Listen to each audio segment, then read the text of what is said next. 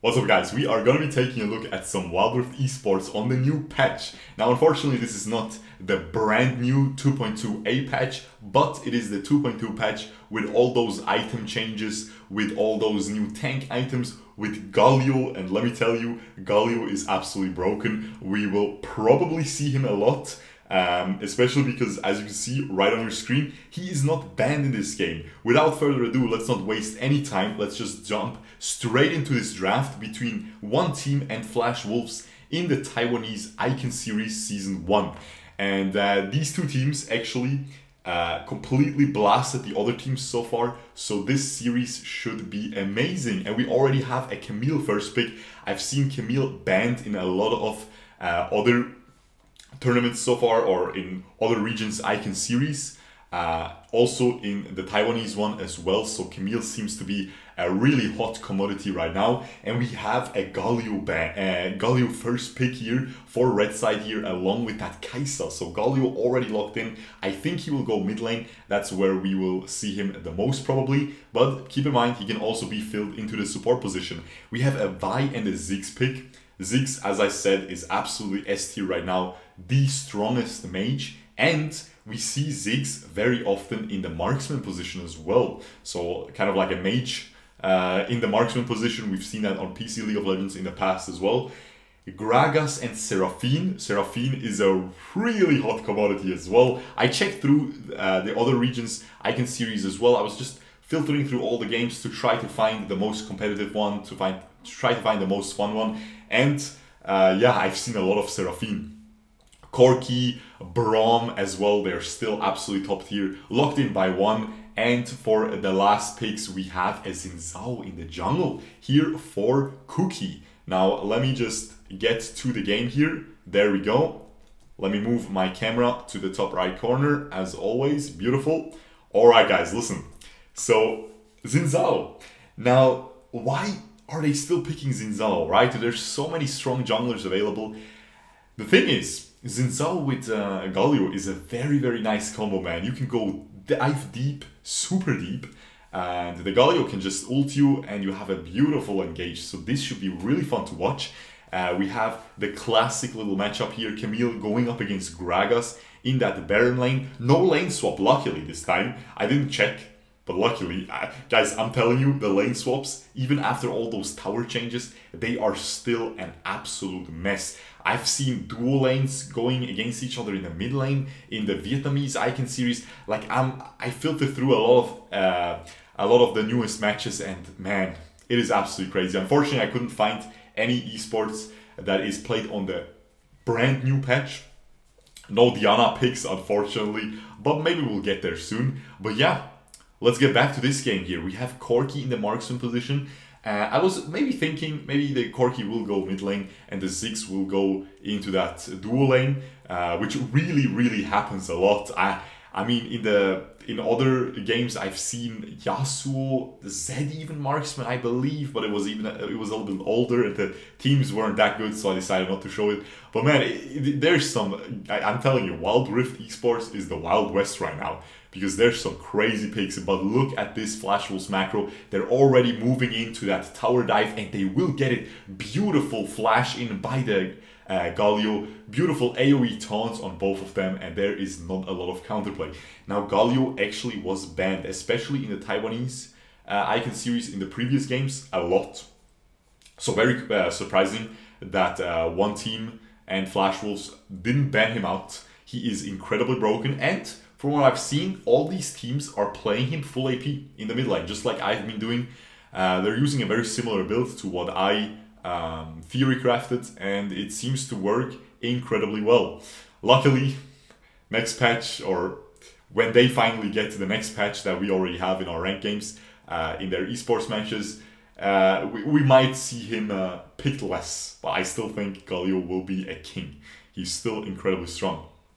But yeah, this Camille should be a superstar as well, because Camille, it is one Kid. Now, if you guys don't know who Kid is, he was one of the superstar Baron or solo laners in a different game called Arena of Valor. And yeah, he is playing Camille here, which is of course a very mechanically intensive champion. He was very well known for these mechanically intensive heroes in Arena of Valor, and we'll see. I expect great things from him. He's laning against Ysera. Now, if you don't know who Ysera is, I don't know either, but I know it's a Hearthstone card. So it's a World of Warcraft thing. It's a dragon. So I don't know what to say about that. But we have the bot lane a little bit losing here. Very understandable though. Seraphine is such a strong lane bully. That is exactly why she's on all these teams' radar now. Why lots of these teams are really using her a lot. I've seen some Seraphine mid lane as well, but again, the Xin Zhao just repeats the gank, and look at this Galio. There's just not much they can do. If this Corki gets the kill, he's gonna be very happy. Ooh, the heal comes through, but one more auto attack. Beautiful, beautiful counter gank actually by the Vi as well. The Corki will die in the end. Yeah, the Aftershock kills him. Oh, but the Galio, I'm not sure if you want to go in. You have to dodge that Q. Okay, he dodges the Q. Very well done. Huge team fights already. Okay, so I picked a very good game. I only skipped ahead a little bit to like 5 minutes to see if it's worthwhile watching, because we've seen a lot of stomps. Now again, one team stomped the previous competitor that they played against, and then Flash Wolves stomped their previous competitor. I'm not sure how this Taiwanese Icon Series works entirely, but I believe they have like each day, they have like these matchups where one team was playing against another team. I think AHQ, they 2-0'd them. Then Flash Wolves played against, I don't even know, Eternal Victory or something. They 2-0'd them. Then Eternal Victory played against AHQ. It wasn't too exciting, not gonna lie. It had a Katarina pick, but Eternal Victory just doesn't seem to be on par with these three other teams here. AHQ looked pretty good, honestly, even in their 2 losses. But now one team is up against Flash Wolves, so this should be super good, okay? And it seems to be so far, 2-4. The other games, as I said, huge stomps. Let me know what other Icon series you want me to check out. I checked Indonesia, I know a lot. Indonesia was requested a lot. Philippines was requested a lot. I will check these out. Indonesia, I saw the most newest one is 3 weeks ago, which is a little bit too old, you know, not on the newest patch and stuff. I'm gonna check Philippines as well. And yeah, just let me know if you find any crazy good games, you know, let me know, but don't spoil me. Don't say, wow, they got a huge comeback. Just, you know, just leave a comment and say, yo, this game was very worthwhile checking out. Don't even say anything, you know, I'm gonna check it out. Don't worry about it. But yeah, anyway, let's get back to this game. While I was rambling on and advertising the comment section on this video, which you should really check out, you know, you can leave some nice comments, which will boost the algorithm. Flash Wolves actually got a dragon.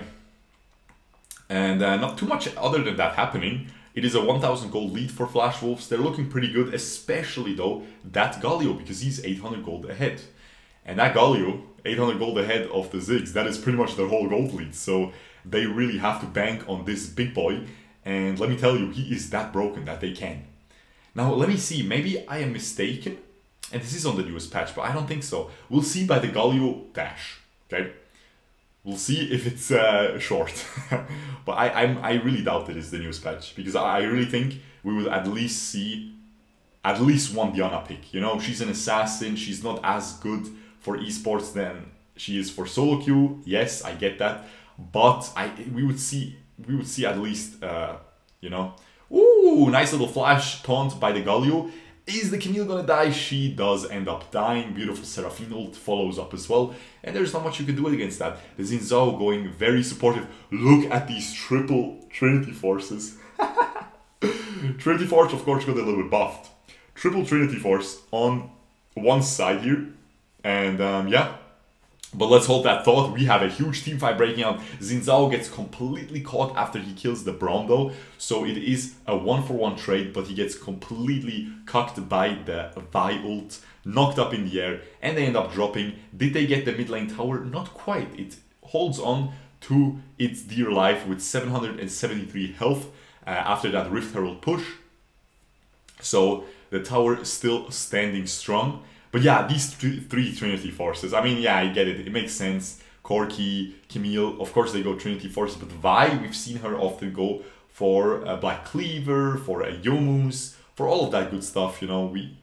But now Trinity Force, first item, very nice. Very, very nice. Now, let's check this Xin Zhao. I think he's going to go for a GA, second item. or a Sterox, but I really think it's going to be a GA. It's still a broken item. It's still a very strong piece of equipment to pick up as a second or third item for these champions that go in but can't go out. And Xin Zhao is a prime example of that. And look at this. He's actually going for exactly my build on Galio. I've seen a different build in previous games, Rod of Ages into a Haunting Guys and then the Rabadons. But here he's just going Rod of Ages into Rabadons. Exactly what I do. Very nice. The predictive genius. Not bad, huh? We predict those builds. Hey, I can do at least something. But yeah. Hey, Kaisa, Manamune. Just saying. Manamune Kaisa. There we go. Also something I run. Very nice. But she's not going for any ability power. She's just trying to evolve the Q as fast as possible and still building a Manamune. Of course, that item received a buff as well on patch 2.2 with the additional ability haste. While I'm saying that, we have not Abyssal Dragon, we have the Infernal Dragon respawning right now. Not respawning, spawning. There it is. And it's instantly going to be started off by Flash Wolves. They're looking at a 2000 gold lead, which is very decent. Probably still a lot on that Galio after he picked up that previous assist. He knocks up the Brom. The Brom gets one shot, no counterplay. He tried to force himself in there, tried to maybe lay down an ult, but he just got stunned, locked down before he was even able to press a single ability. Ooh, big Dragon Steel by the Vi, but that Galio ult unfortunately misses everyone. Yeah, it's still a really long Galio dash. It is, hey, it is still, hey, that's a super long one. That's what she said. Hey, exactly, boys. Anyway, we have Kaisa dropping down that poor little Ziggy. The Braum is 0 and 4. Very unfortunate. Zig's going for a very, very aggressive build with that Luden's Echo into the Morello Nomicon to reduce the healing that Gragas has on his passive, Xin Zhao has on his second ability passive, and Seraphine has on her, you know, on her shield. Double shield thingy, you know, double ability shield. But yeah, not double ability. When she's shielded, she casts a heal. But yeah, we have the Rabadons completed. I mean, you just saw it there. Flash Wolves pretty strong right now. They are at a 3000 gold lead despite losing the Infernal. Now listen, this could bite them in the booty in the late game. But for now, they're in a really good spot, okay? Because they just got that mid lane tower as well. They're making their way onto that Baron. They're removing the vision around it. And now one team is really sitting in the dark here in that Baron area. You can see there is no blue side wards. The earliest one is right next to that wall at the blue buff there. As you can see on the minimap. So this is absolutely insane.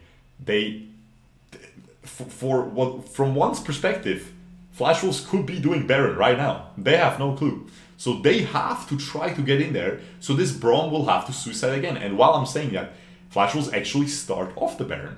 And yeah, that Braum will have to suicide here. He will have to walk in. Okay, nice little Zigzag reveals them. However, now his Zigzag is already used. Ooh, but huge chunk coming in by the Ziggs, bombs, and by the Corki damage. Flash was really chunked out. Nice little Galio ult separates the team fight into two parts so they can finish off that Vi that dive deep. And now they can just continue the team fight and finish off all the remaining members. The Kaisa gets forced away there a little bit by the Corki rocket and two people survive. However, the third one that actually survived on one's team is Camille, who is actually pushing down the base. The Gragas went back to defend. I think 4 Flash Wolves members will be plenty to clear this Baron, and they will. Should be very easy. The Camille was pushed away. She will pick up a blue buff as a consolation prize, but she was able to get that tier 2 tower. So she is still pretty happy about that. 3000 gold lead still for Flash Wolves. It didn't get bigger though, because Camille was doing good work in that side lane. She went for that Death Stance again. This is the standard build. People were flaming me for some reason in my Camille video for going Death Stance second, but it's just the standard build, man. Like, what am I gonna do, guys? Try it out if you don't believe me. Believe him at least. Believe Kid here. He's a pro player. He's, you know, I don't think it's a coincidence. I don't even play Camille. I just copied it from him, man. I copied it from these guys. I didn't do nothing. Please, guys, stop Stop trying to lock me up in prison for building Death's Dance. Now Ninja, after quitting his Fortnite career and putting a 7 next to his name, joining one team here on his Corki, you know, he's looking pretty strong now. Probably has that Manamune, had that Tier and Trinity Force earlier. We have that Galio, just huge ult, man. Yeah. Guys, I thought this would be a close game, but this is a huge stomp, man. Galio is just insanely strong. You definitely see that the backbone of this whole game was completely Galio. 608, full AP Galio. Wow. Just wow, guys. Quick little game, 13 minutes already completed. You can see the Taiwanese region is looking strong in Wild Rift so far. Very, very nice. Match winner, Flash Wolves. Very well played, man. Especially that Galio. Those AoE taunts, they were sick. Now let's see who did most damage. Galio actually gets the MVP. Who did most damage? Let's see. I think it's gonna be Galio. Ooh, 15,000, man. He blasts them too.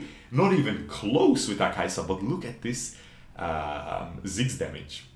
He definitely smurfed it up. 23,000. That was sick. I'm gonna leave you here with the builds so you can screenshot this if you guys want to find out the best builds for these champions. Kaisa build, very interesting. Manamune Kaisa. Wow. But not hybrid. Not my style with AP. Just full Manamune. No crit. That's really interesting, man. I'm gonna try this. She still did a lot of damage. Decent amount. So definitely could work. And yeah, with that being said, I really hope you guys enjoyed this video. Let me know if you, as I said, if you are an esports enthusiast and you watch this not only on my channel, but just, you know, you watch these live streams when these matches are going on. Let me know if you want me to review any particular game, if you find something sick, because there is so much esports going on right now. I think we won't do full series at this point anymore. We will always pick a single game where, like, something cool, you know, like full AP Galio this game, cool, right? New patch, Manamune, Kaisa, all of that stuff.